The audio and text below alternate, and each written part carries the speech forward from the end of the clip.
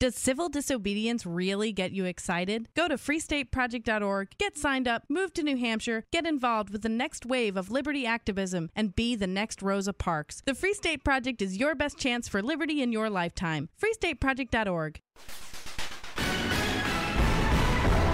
This is the Lou Rockwell Show. Well, it's so great to have with us this morning Mr. Peter Schiff. Peter, the author of The Little Book of Bull Moves and Bear Markets, the president of Euro Pacific Capital, and the great voice of sanity and economic reason on television, on radio. So often on these shows, the only person saying anything intelligible and intelligent. So, Peter, it's great to have you with us. And tell us what you think is going on in the stock market. Do you think that is this a temporary bounce? Have they really created a new bull market? What's happening? I don't think so. I mean, the bear market's been going on since 2000, but there are obviously always bull moves within long-term bear markets. The one that we're in right now, obviously, if you'd have bought the low of this, this decline, I mean, you've got good gains. I mean, the U.S. maybe 20%, but some of the foreign markets are up 30, 40%. Some of the stocks have tripled and quadrupled from where they were in October, November last year. So there's certainly opportunities to trade on the long side in bear markets, but I still think the U.S. bear market is ongoing. I think the damage to our economy is going to continue. It's going to get worse, and I think it's going to continue to undermine corporate earnings. Ultimately, interest rates are going to rise, and so that's going to diminish the present value of a lower earning stream. I think a lot of U.S. companies are going to go bankruptcy in this coming depression, and so it's not a good environment for stocks. I mean, the only hope stocks have, and I put that in quotes, is that inflation is so bad, they succeed in creating so much inflation that we have nominally the stock market starts to rise. But in real terms, adjusted for inflation or priced in gold, stocks will continue to lose value, much the way they did throughout the entire decade of the 1970s, only I think worse.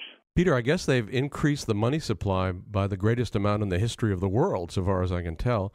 When are we going to start to see the effect of that in everyday life? Well, I think we've already seen the effect of it. I mean, imagine how much prices would have fallen had the government not done that. I mean, real estate prices would be quite a bit lower.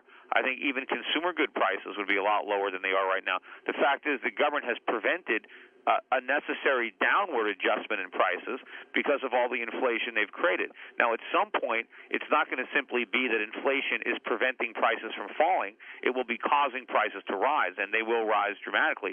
But, of course, by the time that happens, it's too late. I mean, it's very, wishful thinking on the part of Bernanke to think that, well, when prices start to go up, I'll quickly, remove all the excess liquidity. Well, do you think he's just lying, or does he actually think that? Does he actually think that the Fed is going to do that? I don't know. It's more likely that he's lying because, he did get a 1590 on his SAT. So, I figure he's a pretty bright guy. He went to Harvard, right? But so, I mean, he can't be stupid. Is this going to be a worldwide depression? I mean, what's going to happen in the European markets and to the euro and the yen? And what do you think's ahead? Well, it depends on what they do. I don't think other countries have as much of a reason to be as irresponsible because our economy is the most highly leveraged, the most dependent on consumer spending and borrowing and asset prices than any of the other major economies in the world. In fact, the other countries, European Union, Japan, these are creditor nations. So they're still owed more than they've borrowed. They're in the opposite position of the United States. So they have more reason to fear the inflation and to want to be responsible. Whereas our politicians, I think they're putting all their hope on inflation. I mean, inflation is what everybody thinks is going to save the day.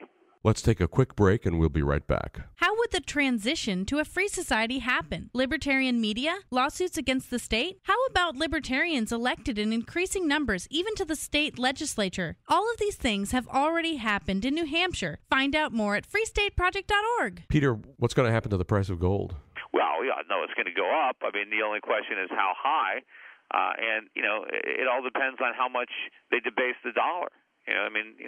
How much has the price of gold risen in Zimbabwe dollars? I mean, I don't even know if there's a percentage if you can have enough zeros to figure it out. So it all depends. There's inherently there's no difference between our money, the U.S. dollar, and the Zimbabwe dollar. There's no intrinsic value. They're simply pieces of paper. What gives it value is confidence. And obviously, people have more confidence in the U.S. economy than they do in the Zimbabwe economy. But, 10, 20 years ago, people had a lot of confidence, obviously, in Zimbabwe. The currency had much more value than it does today. And confidence, can go.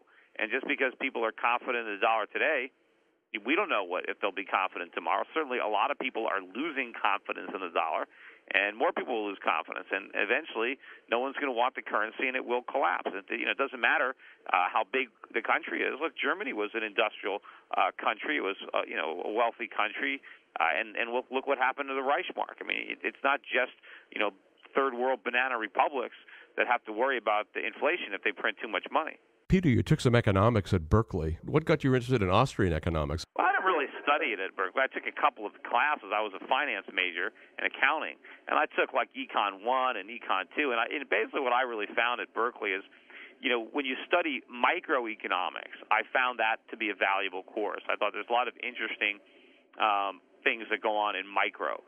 But macro, which is basically, the Keynesian, nonsense, I didn't learn. It was just a waste of time.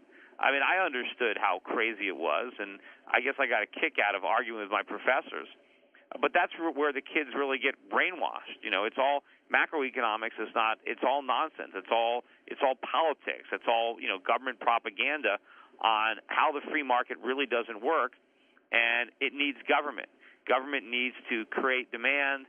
Government needs to stimulate economies. Governments need to fight unemployment. I mean, all the things that governments can do to help the economy. When the reality is, all they do is hurt the economy, and governments can't create. All they do is destroy.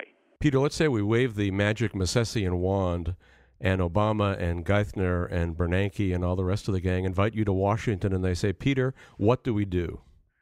I'm meeting with somebody next week from the office of OMB, I think, from the Obama administration. Call me up. He's coming to my office in New York. So maybe I'll have an opportunity to give them some advice.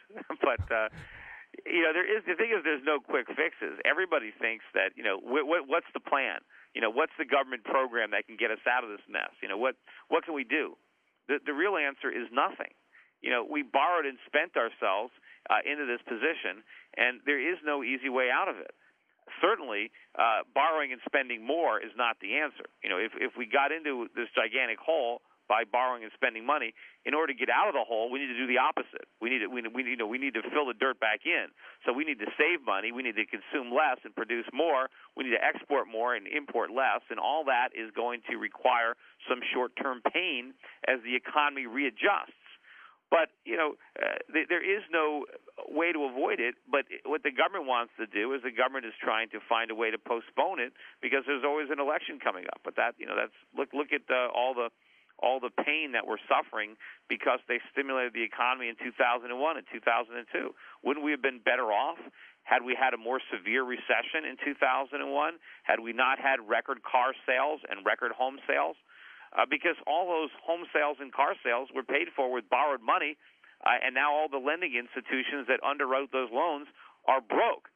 We would have been better off had we not gone on that spending binge and taken a more severe recession back then. So, I mean, all I would have to tell them is, look, we've got to allow the economy to work. You got to level with the American public. You got to deliver the bad news. You got to let them know that, look, we had a multi-trillion-dollar spending orgy, and now we're broke, and now we've got to atone for that. We've got to repair our balance sheet. We've got to be responsible. And it's not as fun as blowing all your money and just having a good time, but these are the consequences. There's always consequences, right? If you're gluttonous and you eat a lot of food and you enjoy that, the result is that you're fat. And if you don't want to be fat and you got to change your diet, maybe it's not as fun eating salad, but that's something that you have to do to make up for the fact that you pigged out for so long. Peter Schiff, thanks so much for telling the truth on television and radio and coming on this podcast. Great to have you with us. Sure. Well, someone's got to get out there and tell the truth. Thank you, Peter Schiff. You've been listening to The Lou Rockwell Show. Produced by LouRockwell.com, the best-read libertarian website in the world. Thanks for listening.